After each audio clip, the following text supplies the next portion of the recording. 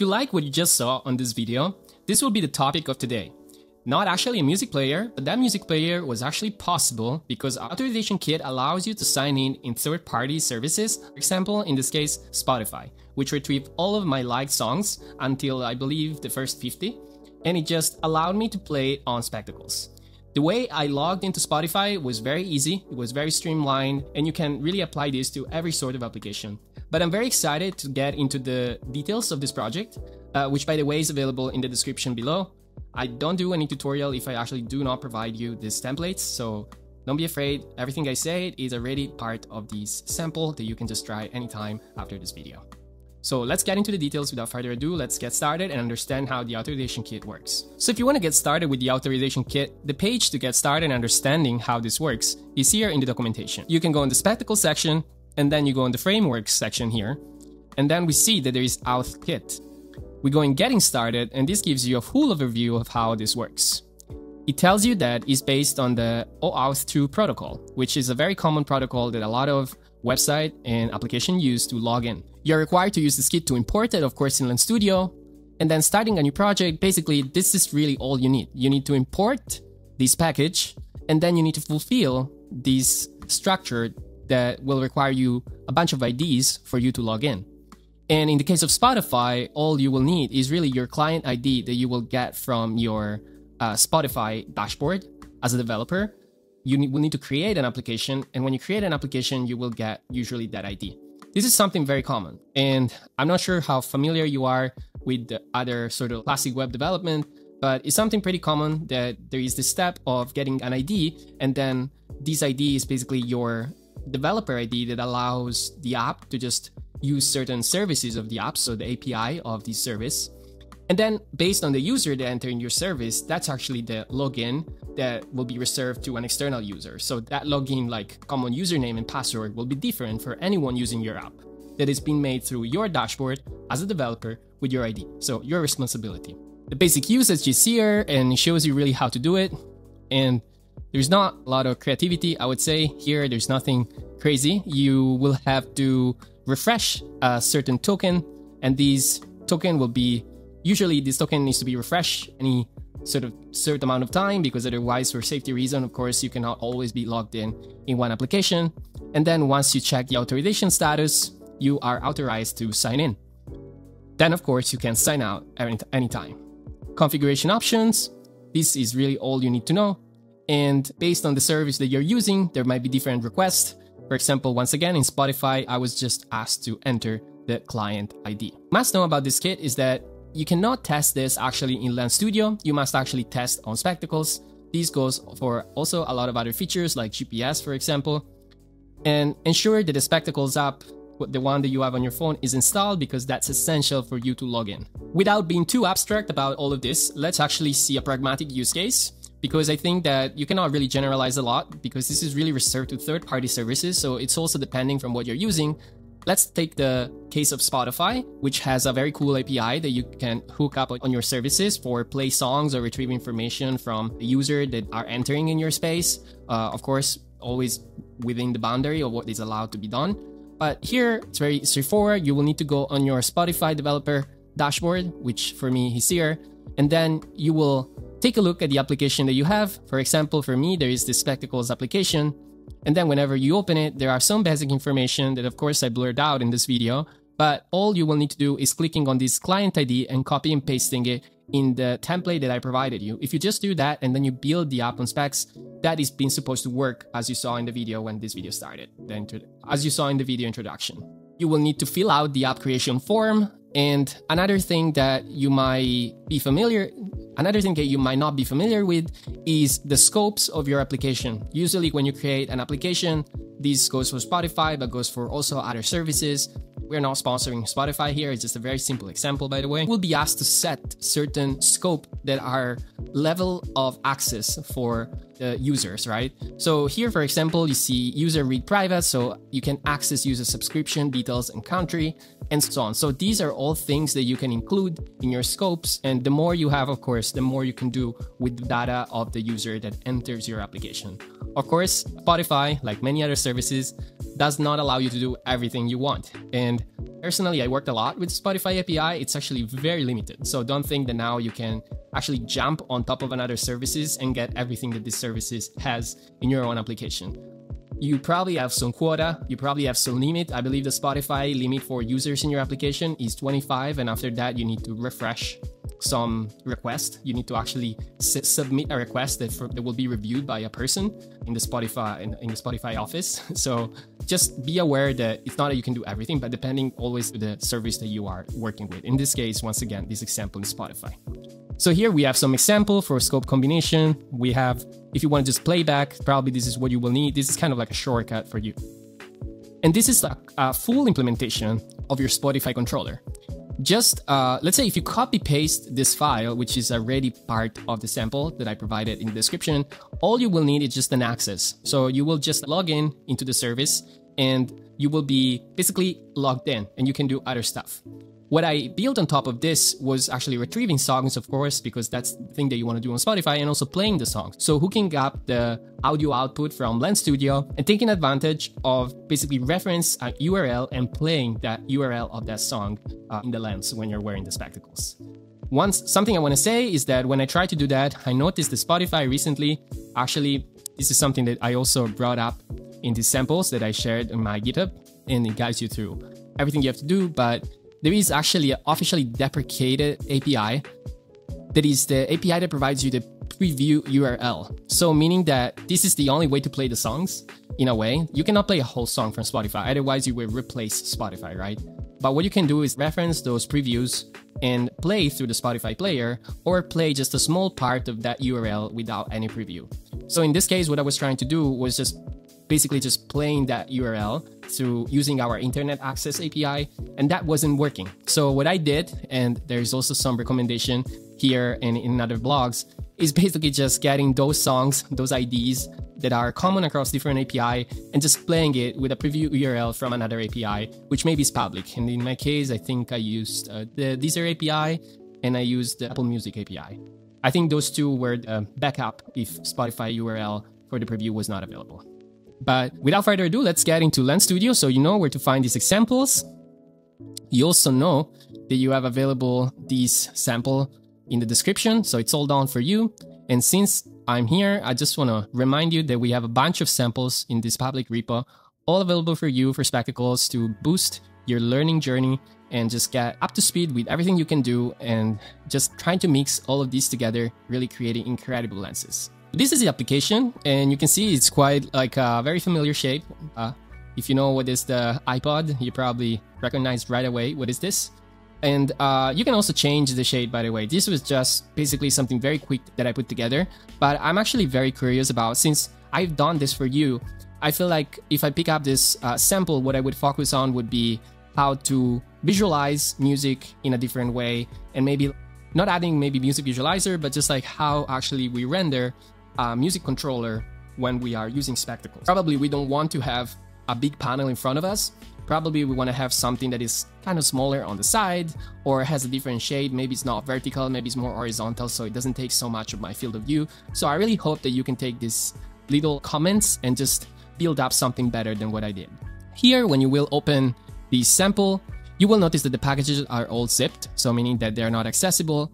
And then we have three folders that we have two folders. The first one is the render, so you don't want to touch that. And then we have Spotify example. All you need to know are these two scripts, which I also reference in the Spotify music controller. The first one here at the bottom is the one that actually you saw in the documentation. I literally just copy pasted. I didn't modify anything. And that's why I call it Spotify controller minimum, because everything it does, it really says, hey, you logged in successfully. But then there is this other one, which is called Spotify music controller. And I started to mix up the potentiality of Lens Studio and spectacles. I referenced an image to get the preview of the track, and I get the audio to play the sound from API of Spotify and the preview URL. I got some text, which eventually I render if I want to know the title. And finally, I have the reference for all of the buttons that come, in this case, from the SIK. So you will see all of these buttons here. And I have tons of logs because I like to have a lot of logs when I'm testing on device or not on device. So let's open the scripts of this project. Another thing that I want to mention here is when you don't know what you're doing perfectly and you're learning a new API, set yourself up for success, right? First of all, you notice that I'm using Cursor, which is an amazing IDE, but you probably noticed that I also have a context folder, and this context folder is very good because it allows you to lock down all of the parts that you need to achieve this Spotify controller application. In this case, for example, I went on the Lens Studio documentation and I copy-paste to Cursor all of the information that I could find about audio components. So all of these is the API for audio components, how to play, how to stop, how to pause, and so on. Then I did the same thing with the Auth flow. I got like 3 pages, two pages, I believe, actually 3 or 4. And then I went on the internet access because I was like, I want to play a preview URL. So I actually need to stream some sort of like URL from the internet and just create a buffer that then goes into the audio output. So I was like, not too familiar with that, but I feel like there's something to do with the internet access API because I'm actually getting a URL. Then I'm getting here the pinch button because I have a lot of buttons and I just want to pinch them to do an action. So I was not even bothering to just write everything myself, right? I know how to create events to hook up buttons, and I have this very well descriptive and very much correct code here from the Essential project, which I just pasted here. So I'm like, not gonna bother even to do that one. And then this part is all part of the documentation from the authorization flow. So just once again, this is very much of a small detail, but set yourself up for success, ask a question to Cursor and reference these 4 or 5 files here. You're gonna get incredible results and it might be done just in 1 minute instead of spending time. And then just go back and take a look at what happened when you have these full controller here and study and understand what happened there. So you're kind of reverse engineering. At least this is how I like doing things since AI exists, right? Before wasn't that really possible. Let's use it. So in this case, you will see that I have a reference to the Spotify API, and what I did was getting all of the endpoints, first of all, of what you can do on Spotify. So I want to go next, I want to go previous, I want to play and pause and so on. So these are all of the things that if I make a website and reference the Spotify endpoints API, these are the endpoints that allow me to do these specific actions with the music. Then I have another music APIs. This was actually something I did later because I noticed that no preview was actually playing from Spotify. And then I realized that that was deprecated very recently. So I had to find an alternative. And then I understood how the Spotify track interface does, because you need to retrieve, right? You need to retrieve information from the Spotify track. And this is what we care about. We care about the preview URL of the Spotify track. Unfortunately, this is not available now. So it's something that really blocked me for a little and understanding, well, this should be actually very easy, but for some reason, you cannot really predict how API are evolving in time. And here really starts our script. So all of these inputs that you see here are, of course, things that are referenced in the inspector. So these are all the inputs that you see. And after the inputs, we start to reference some modules that we have in Lens Studio. And we start, of course, to talk about we start to reference also the Authorization Kit, which we also imported. It's the first thing that actually we imported in the script. And then we just repeat what we actually saw in the documentation. We initialize the authorization with the Spotify configuration. And then we have certain update, we have start, update, and then we also have this other update UI as start. Then we bind all the buttons. So we do what was available in our context folder for the pinch button. So we bind all of these methods to the buttons and have a lot of print statement here, which you can disregard, but it really helps actually to understand what's going on and you never really have surprise. So you might remove them all, but I feel like also Claude or ChatGPT really love to have prints because anytime that there is an issue, all you have to do is really just copy paste error that you're getting. And usually all of those prints are super descriptive and the bug is just found right away. We also have an audio component, which is in the scene, and I want to just show you how this looks like. This is an audio component here, which you can create with a plus button, and this is the first thing actually that you see popping in the scene, that you see popping in the list. This audio track also you can click mix to snap, meaning that this will be actually captured if you do a capture on device, and I put it at full volume because I love to hear very loud music, even in the capture. And then we have part where I was mentioning the part that we actually bind all of the buttons. So very much methodical. We see that on sign in button, trigger start, we actually do on sign in, on sign out, on play, on pause, stop, and next. And you can, if you don't know what this is doing, you're just gonna go find it. This is actually what is happening on the sign in. Let's actually check out what is happening if we can just understand what's going on without all of those print messages. Basically, we authorize the scope. So we take a look at the scopes that we set at the very beginning. In this case, for me, is this. I actually put it private because I don't want you to change things in the inspector just for mistake and then it doesn't work anything anymore. So I put it private for now. And then we are loading the song on all of the when the authorization is successful. When we load all the song, we have all of the preview available, and then we can actually play them. So we have all of the other method, which is play, pause, so on. Update UI, because actually every time that I'm switching track, I want to update text and I want to understand what's the new song name. So the song name is part of that structure of retrieval, that interface of the track of Spotify that we have at the very beginning, which is right before here. So we get actually name, we get images, and also here, by the way, for rendering images, of course, it's not we are downloading the images, we are visualizing this. And this is all possible again. Let's see how we mix things together. If we go on our API and then we go on our internet access, you go on accessing remote media and you have example of every format. Once again, don't do this on a local host. That does not work on Spectacles. So make sure that you're not running that on localhost, that you're actually interfacing with a service which has things that are hosted somewhere.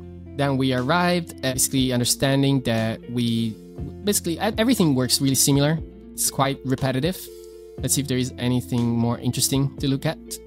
I feel actually the more interesting part is understanding how the audio component work in Lens Studio.